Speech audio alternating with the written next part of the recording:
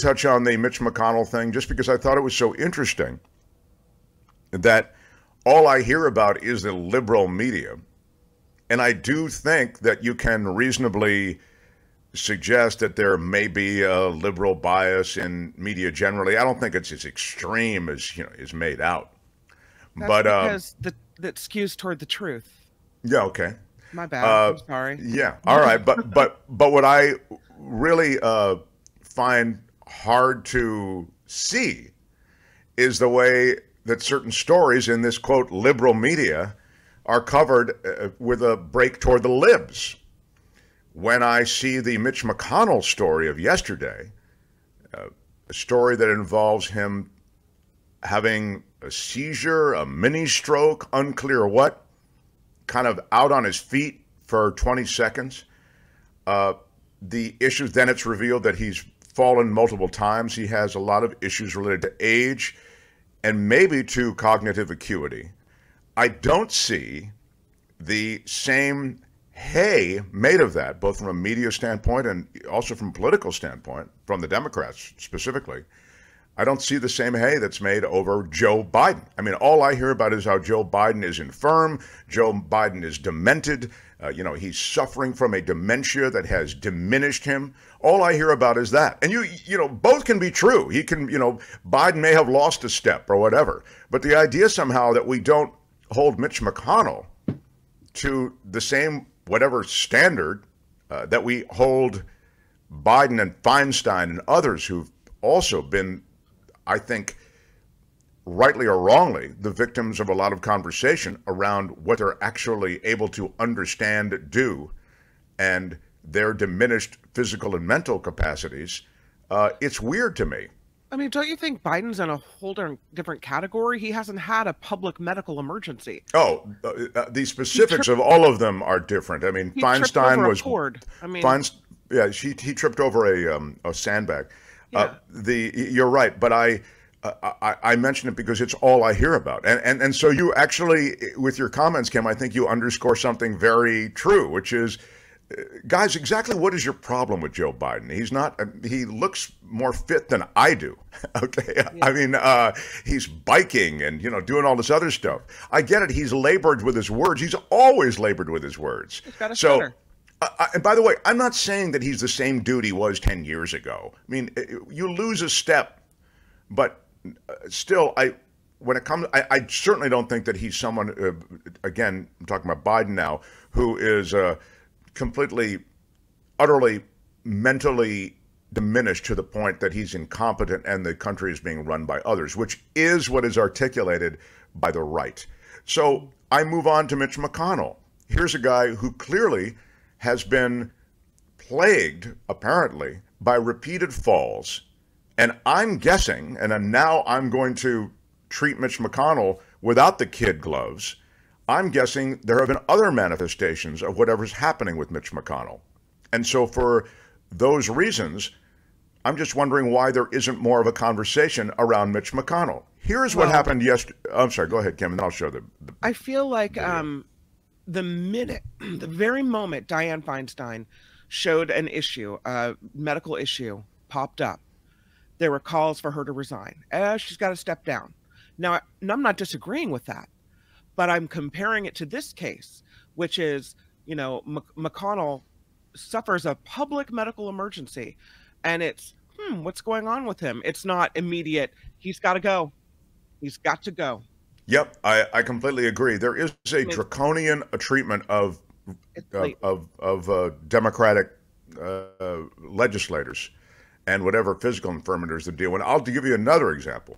But that draconian treatment, which is, as you say, they got to go. This is done. It's an embarrassment. How can you have someone like that serving? You heard that with Feinstein. I'll tell you where you really heard it. Fetterman. Remember when Fetterman ran in Pennsylvania against Dr. Oz? All you heard about is this is embarrassing. He's embarrassing himself. I mean, out of a show of mercy, they should take him off the ticket. That's all you heard about. I think that's discrimination against mental health issues, right? I mean, you have a mental health issue. The point is, it's not treated the same as a stroke. You have a mental health issue, God forbid. He was a stroke victim, though. Fetterman was a stroke victim. That wasn't just mental health issue that kind of began to spin, he had a stroke. Yeah, so but he was put into a, went into a place for depression. He was treated for having mental health issues, maybe secondary to a stroke. That was yes. different. Yeah, the reason he couldn't.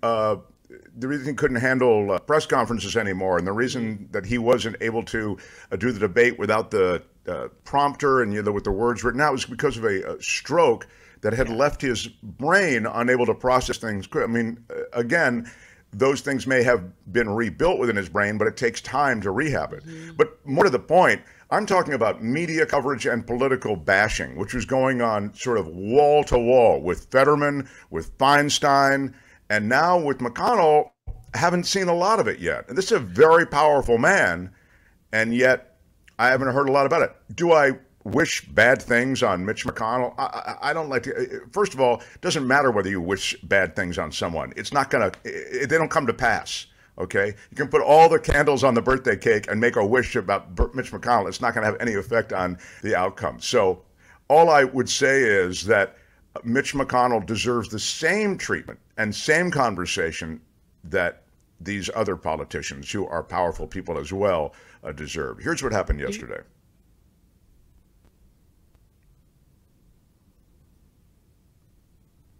Well, he really does look frozen. Oh, he hasn't started yet? Okay. I'm sorry. All right. Wow. Tony. Well, that's okay. I'm glad it took us a minute, because I think it's good to raise the question then. Is it insensitive to play this with a person having a medical emergency? I know he's the minority leader of the Senate, and it's newsworthy, but the question should be asked, I think, when someone is suffering like this, is it insensitive to play that? Well, I don't know if they're suffering at all. The guy's having some kind of, sick. He's sick. Okay, so he's sick. I mean, if he collapsed, you'd show it. The fact that he didn't collapse, you're saying you might not show it if he collapsed. No, it's a question I would ask before running any story, right? Like, is it worth showing? In this case, I would say yes, because of who he is and what his job is. There's not some act of violence going on here. This is just a guy who is out on his feet. I mean, I don't see anything particularly. I get it. He's having a mental, physical moment. But where is the stuff that you'd have to post a disclaimer about, like, the following footage you may find disturbing? There's nothing disturbing about it. No, it's just maybe insensitive to him. Like, if that happened to you, would you want it rolled on the news over and over and over again? That's the question. If I was a powerful enough person to influence Supreme Court appointments and to railroad Supreme Court appointments and not confirm or even take a hearing for confirmation for the last Supreme Court appointment with President Obama, then I'll take my hits on the other. Yeah, it's part of the game, baby. Yeah. I'm powerful enough, I'm out front enough to influence the future of generations in this country based on my manipulation of a Supreme Court seat. Yeah, that's just part of the game. You have a seizure while you're standing up or whatever it is, a stand-up stroke, it's going to be shared with the nation. I have no problem with it at all. And damn it, run it, Tony. The NDA this week has been good bipartisan cooperation and a string of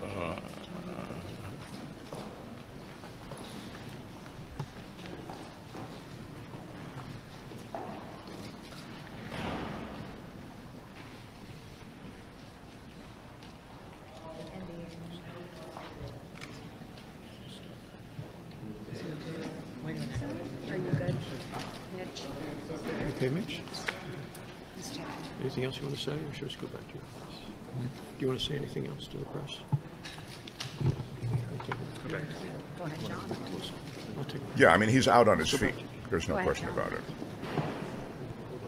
I didn't think there was anything, again, just to put a point on it, particularly disturbing about that. There's nothing gross or whatever. I get it. The guy was having a moment. I actually am glad I saw it. I haven't seen it since it ran yesterday. And it's just a moment. I mean, it's almost a senior moment, I get it's more than just a senior moment where you forget somebody's name, but it falls into the category of something in between forgetting somebody's name and having a full-on, seizure event. Now, Tony, who is not a doctor, but has watched many medical shows, used to watch House. What were the other medical shows you told me you watched? Chicago Hope, I think you mentioned. He felt that this was a seizure. Is that right, Tony? My dad had a seizure, and it was similar to that. So when you stand there and then freeze. It's not the TV version of a seizure. Yeah, where you're shaking. My dad just froze. No, and that's when is he okay? And it gets that uncomfortably long. It's like, okay, something's wrong, and that's when how old a man was your dad when he had the seizure? Do you recall? 51, because it was right before they found, because that's when they found the brain cancer. Yeah, that's totally so. So yeah, I'm sorry, Tony. So Kim, I would say this, Kim, that I don't feel bad about Mitch McConnell and running the video. I mean, of course, I'm never happy to see somebody having an incident of any kind. But I do feel bad about the fact that I asked Tony to weigh in, and then he mentioned his dad's brain cancer, and now I can't think about anything else but how sad I am. It's been 20 years, man. It's fine. All good. All right. How dare you? All right. Hit me with a stinger, if you would, please. All right. Give me 1 second. The Mark Thompson Show. We can revisit the Mitch McConnell thing as necessary, but I think, for now, let's just move on. I do want to note something that Kim had sort of hipped me to. It seems that we should only be sensitive. I missed Vilma's comment, but we should only be sensitive to the right when they have issues, but when a Democrat has health issues, it's okay to play dirty. Yeah, it just struck me as oddly imbalanced. Look at this is from John Daly. John Daly spending more time in the chat than when my dad had his stroke. He just appeared confused and refused breakfast. That's when my mom knew something was up. Isn't that interesting? I mean, you do hear these stories now from Tony, now from John Daly, about how this is a pattern. Don't know. Want to thank Wes, by the way. Wes, who is a regular supporter. Love him. Wes Theory for $5 today, getting things started on the super sticker, super chat. Appreciate it so very much. A little bit later, I'll recognize some new Patreon members. I was going to mention that Kim sort of hipped me.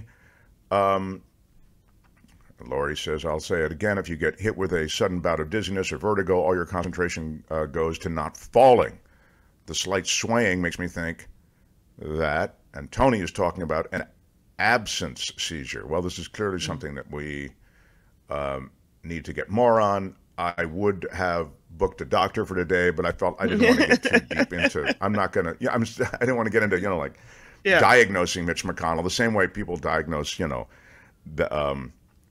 the Buffalo Bills player who suffered the cardiac, or LeBron's son who suffered the cardiac incident. I mean, there are all these doctors showing up on TV going, with no information, but yet trying to diagnose what's going on. Sanjay Gupta's been busy.